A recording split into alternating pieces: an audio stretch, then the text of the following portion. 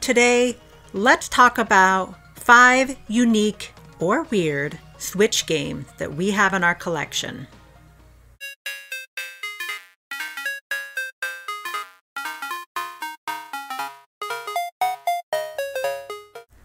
Billion Road. The only way I can sum this one up is to say it's a cross between Monopoly and Mario Party. Sort of.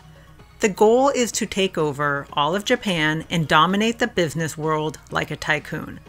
I got this game as a joke gift because I used to be in real estate, but this game is actually pretty fun. If you enjoy games like Dokapon Kingdom or board game like party games, I suggest giving this one a try. Heck, it's even fun to play alone just because it is so weird. The premise is the same as most board games. Make the most money and you win. How do you make money? By investing in properties like sushi restaurants, daikon radish farm, amusement parks, game stores, and so many more. Seriously, this game is so creative and has so many options, it's hard to get tired of this one. The board is the entire country of Japan with all the major cities, and the investment opportunities match what those cities and towns are famous for. It's really cool, especially if you are familiar with Japan, but even if you're not, you are bound to start learning more with this game, in a fun way. However, all that isn't what makes this game unique. The unique part of this game lies in the events and the monsters you are picking up along the way. Yeah, there are over 50 monsters in this game which you can recruit into your party. They all have unique abilities and you can have 3 in your party at all times. You can even change them out as you meet new monsters. Most of them help you win with abilities like stealing properties from opponents or reducing the money you lose in events, but there are a few that can really hurt your chances of winning. You can have more than 3 monsters, but that usually comes with the end of the year event where the winners and losers of the year get additional monsters that either help or hinder them. Also, there are boss monsters that randomly show up and start destroying Japan. Why does that matter? Because they might just be in a neighborhood where you invested a lot of money in properties. So, send your monsters up to battle it out and try to take down the boss before they can do some major damage. There are multiple modes to play on, hidden maps to unlock, and heck, you might even learn a thing or two about investing money. This game has a physical that was released by Limited Run a while back, but the digital version is available in the eShop for $19.99. I highly suggest giving this game a try. Oh, Little Inferno. This game definitely comes to mind when I think unique.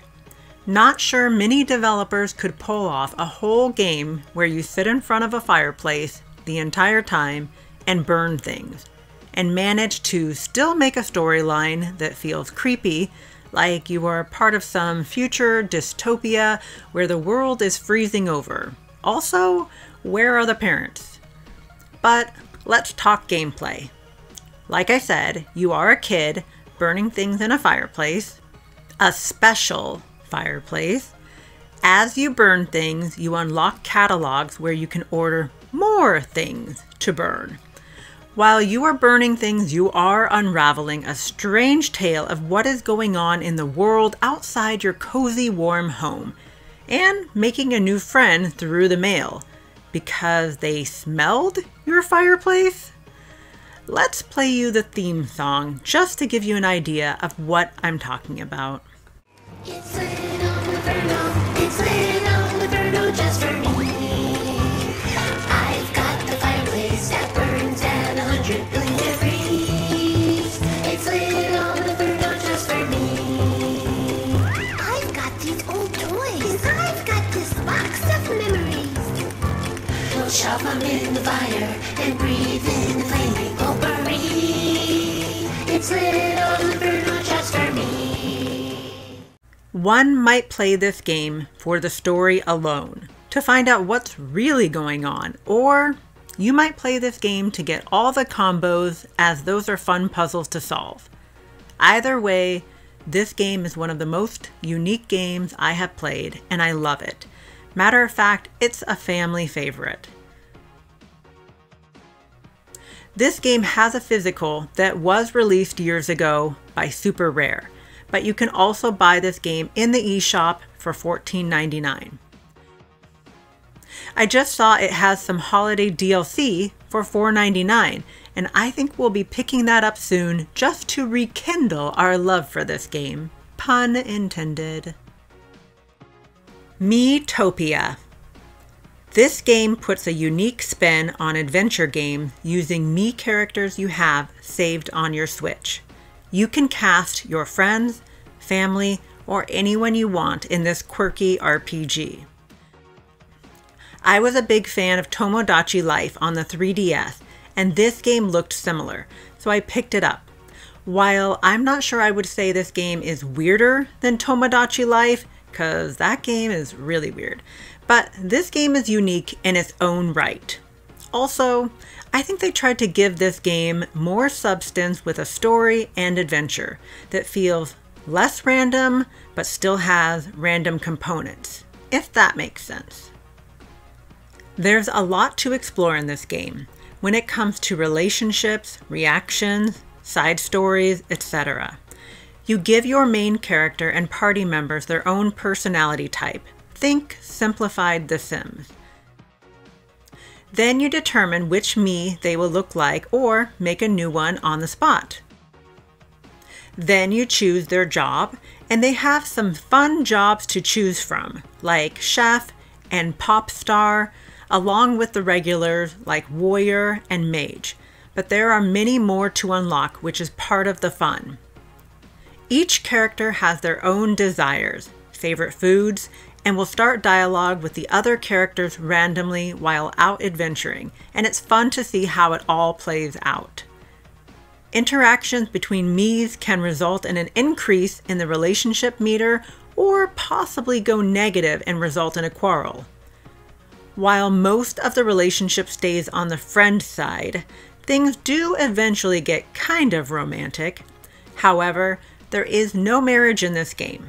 But, fun fact, this game has an 18+ rating in Russia due to the same-sex relationships. I should mention that this game was originally released on the 3DS, but the Switch version added wigs and makeup for the Miis, along with outing tickets that allow the characters to go out together to places like the cinema, a cafe, or the seaside, and these outings help increase relationships further. You also eventually get a horse in the game, which is new, and some new events have been added as well.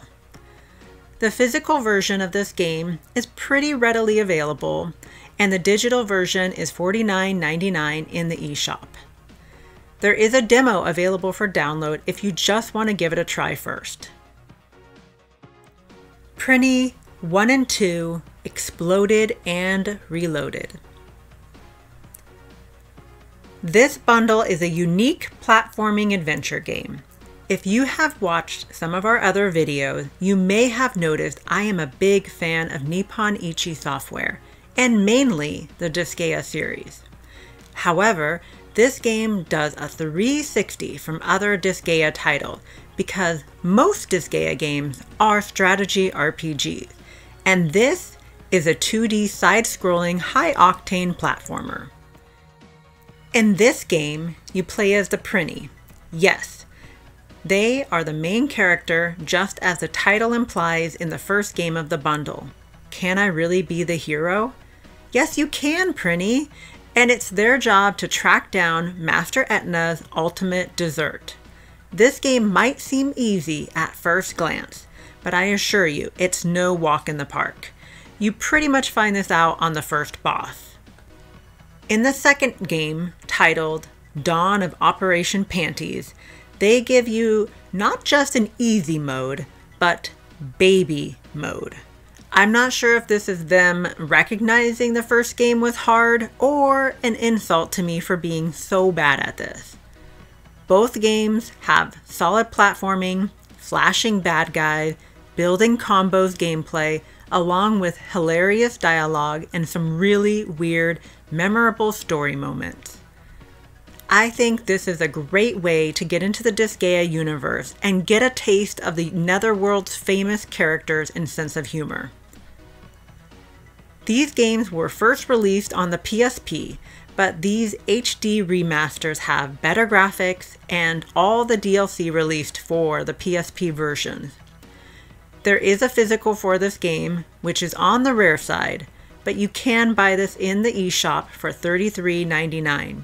And Nippon Ichi holds sales pretty often for all their titles on the Switch, so you could always add it to your wish list and get it later.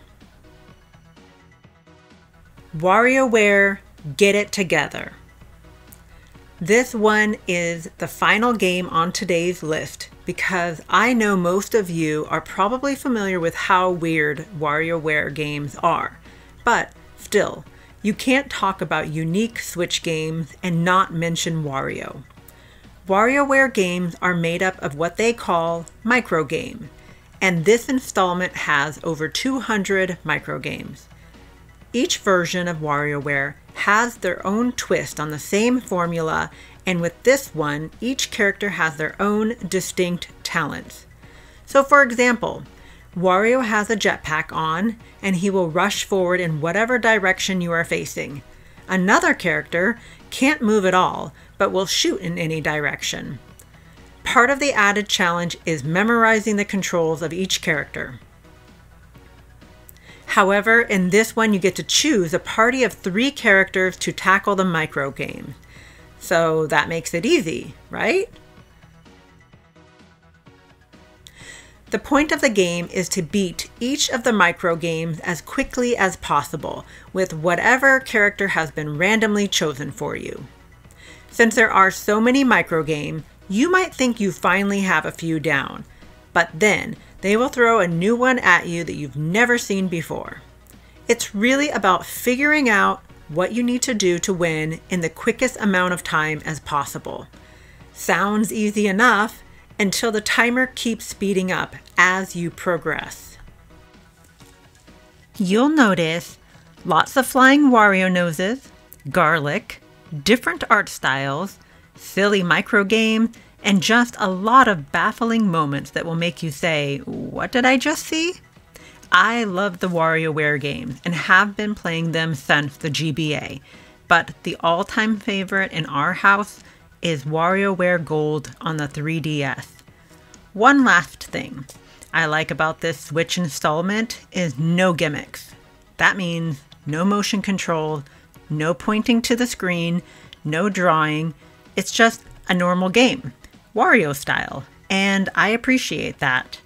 You can find this game in retail stores or online pretty readily, but it's also available in the eShop for $49.99. Well, that's all I have for today, but I'd love to hear what weird and unique Switch games you would recommend. And if you like this video, give a thumbs up so I know that there might be interest in making more of these in the future. Of course, a subscribe always helps us too. Till next time, have fun and stay weird.